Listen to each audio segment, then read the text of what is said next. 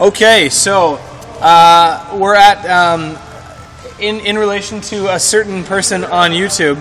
We're at an undisclosed dealership somewhere in North America. Actually, we're in Europe. I won't lie.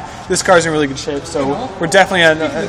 Speaking of people who are on YouTube and make such videos, we're taking a look at a 1978 BMW 320i. We have Corey and Noel here checking it out, making sure. He's about to put a plastic piece onto a very hot exhaust. We want to point out that the exhaust definitely has no leaks. It is in nice looking shape. I mean, it's a little bit old, but it's decent. There's a little bit of handprint on the bumper. Somebody's been cool. I don't know what's going on here. Very little rust. Very little rust. Oh, we have. Oh, you see. Oh, we have lights, so we can check out things. Look at this. Look at this. There we are. Looking beautiful. Looking gorgeous. Got a little bit of diff leak, but not too bad. Like no rust in here. Look at this. Look at this clean, beautiful floor pan. Yeah, we got. Oh, we can see a little bit of oil leak there. Nothing too bad. We've got a little bit of surface rust there. Nothing too major. A little bit of surface rust over here. Nothing too bad. Surface rust, but there's really no holes. There's nothing. We're good here. It's looking pretty nice. Noel's a clever guy. He is a clever guy. You just helped me out with a good idea of how to get it over there. Corey's taking a while to say that he wants to take off the Allen nut on the transmission to check the transmission fluid. We're going to give that a good old check. I've seen one of these M10 engines forever. M10 engines? Yeah. Tell me all about them. I don't know a whole lot about the M10 engine, to be honest. Oh, okay. I know it's the predecessor to the M40, and that they're bulletproof reliable. Okay. It's a little bit before my time. These are the things we know about older BMWs at an undisclosed BMW dealership. Yeah. So sure much information could be found on the interwebs. On the internet.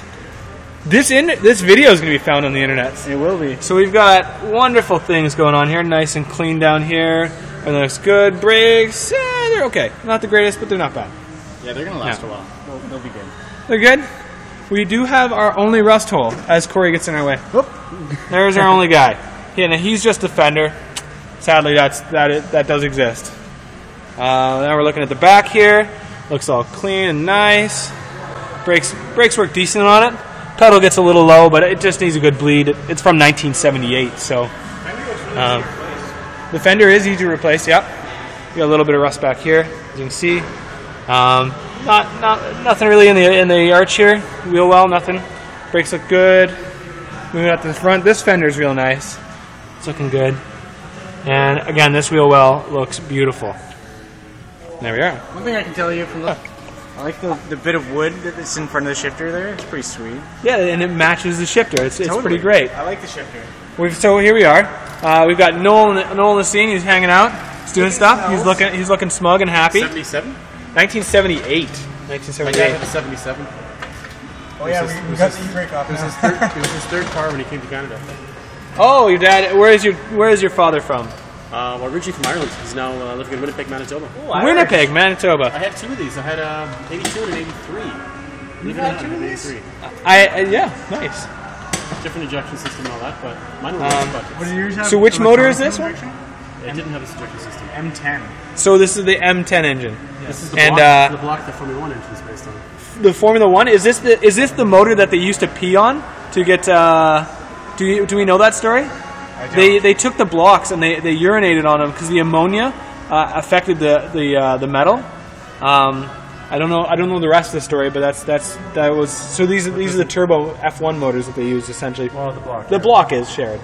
Yeah. How many displacements is this? 1988, 1998 cc's. A whole 2 liters? The newer ones with the upgraded injection systems, they're only 1.8. Ah. This was just still 2 liter with this intake. The cubic engine is 121, but I don't know what that is in cc. Quick, get your Google converters. Oh, I'm working on it. So here we've got. Yeah, I'm gonna clean this guy up. So here we've got the nearly new interior on it. Black, beautiful. Even the rear seats are looking good.